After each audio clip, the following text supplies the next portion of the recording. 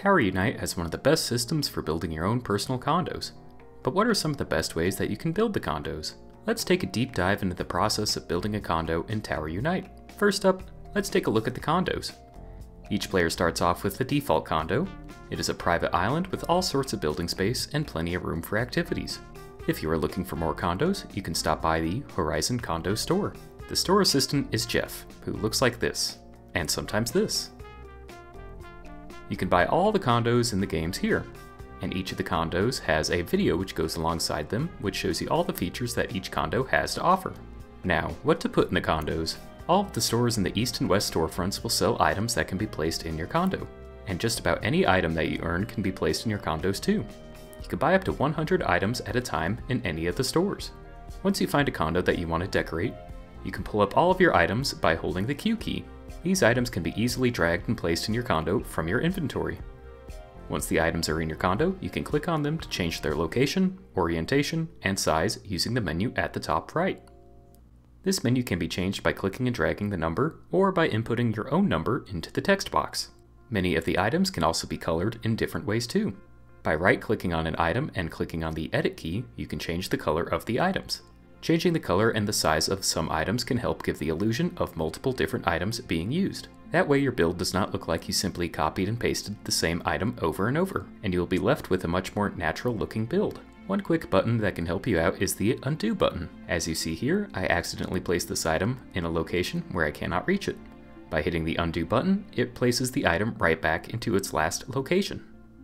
Remember to save often too. The condos have an autosave feature, which triggers every few minutes and will save your progress. But it is best to back up your saves so you do not lose a bunch of work on them. You can also keep multiple saves of a single condo, which you can load between. That way, if you have a few builds that you want to have for the same condo, you are able to work on both of them without getting rid of one entirely. Now let's say that you want to copy over the same items from a section that you've already built. Pay attention, because I'm about to save you a bunch of time. Now, as you can see here, I accidentally set up my plate in the wrong location. Now I need to move all of the items over to the side. I can do this individually, but there's a much better way. First, I will start off by selecting a single item. Then I will hold down the left Shift key and begin to select all of the other items that I want to move. You can see that the arrows now fall in the middle of the items that I have selected. Once you have all the items that you want to move selected, you can use the arrows to move them in one big group. This process is known as grouping.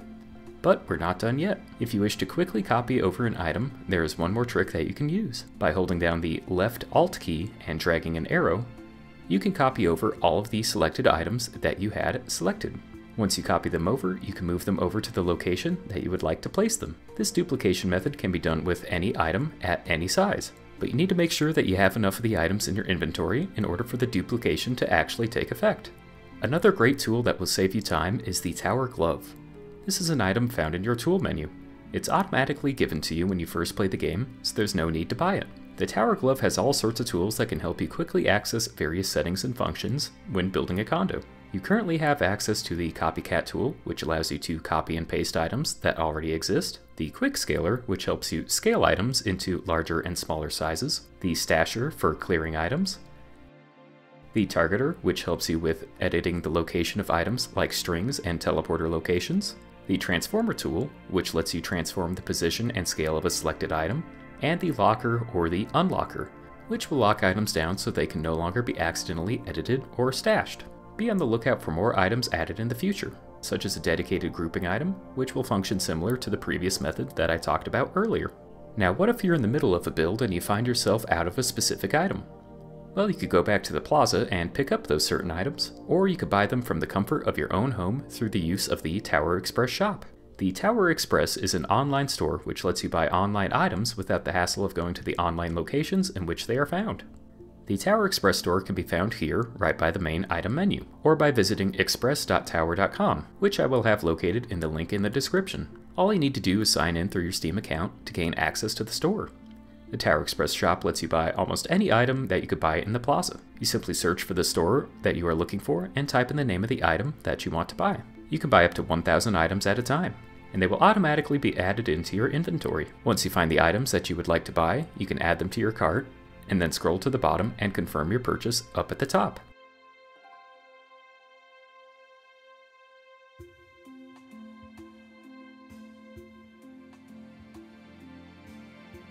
Once you return to the game, you can hit escape and pull up your inventory menu to refresh the items in your inventory. You may need to click back from the item menu that you have, but the items should appear when you refresh. Keep in mind that there are some items that you cannot buy using the Tower Express shop, which includes items from the arcade. Now let's talk about my favorite items, the canvas items. Canvas items can be purchased at the DIY store in a bunch of various forms. These items will spawn in with no image set, but you can right-click them and have them set to all sorts of pre-made textures. These items can be scaled to almost any size, so make sure to experiment with the different styles and features that the game has to offer for them. These items can also load any image from the internet. While that statement is quite horrifying, it also means that there's almost an unlimited number of items that can be loaded onto each texture for our builds. All you need to do to access this feature is simply copy the URL from an image on Google and paste it into the search bar found by hovering over the canvas image, left-clicking, and going into the edit option. The image can then be set to fit most scale sizes and locations.